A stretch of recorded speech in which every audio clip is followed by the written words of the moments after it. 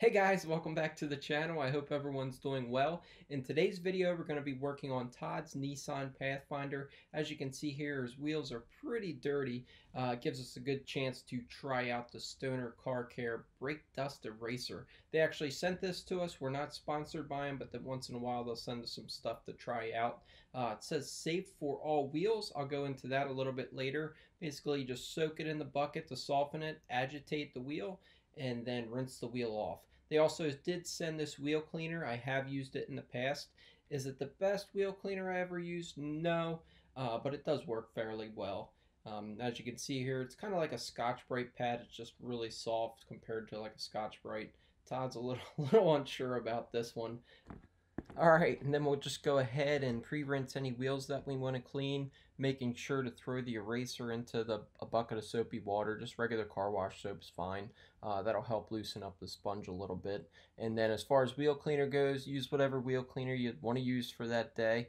This wheel cleaner is nice since it is a gel, so it really clings to the wheel, doesn't all run off and dry up right away. That's one thing I do like about this wheel cleaner. And then it's pretty self-explanatory from there on out. Just scrub it how you normally would with a microfiber towel or wash mitt. Yes, it is a little bit more aggressive than a microfiber towel or wash mitt, so I'd be careful if you were planning to do like gloss black wheels or maybe like a polished aluminum wheel. I know it does say it's safe for all wheels, but if you got some super fancy gloss black wheels, I'd probably be extra careful. And then just rinse off the wheel and move on to the next one. To be honest with you guys, I was a little skeptical when Stoner first sent me this product to try out. But now that we've been using it in the shop for a few weeks, I don't know if it's one of them products that I wouldn't want to have in my wheel bucket.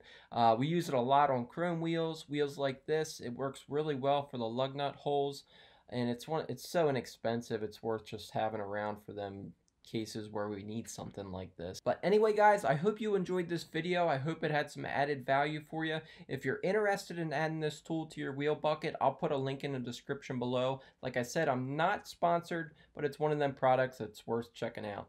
Thanks and have a good day.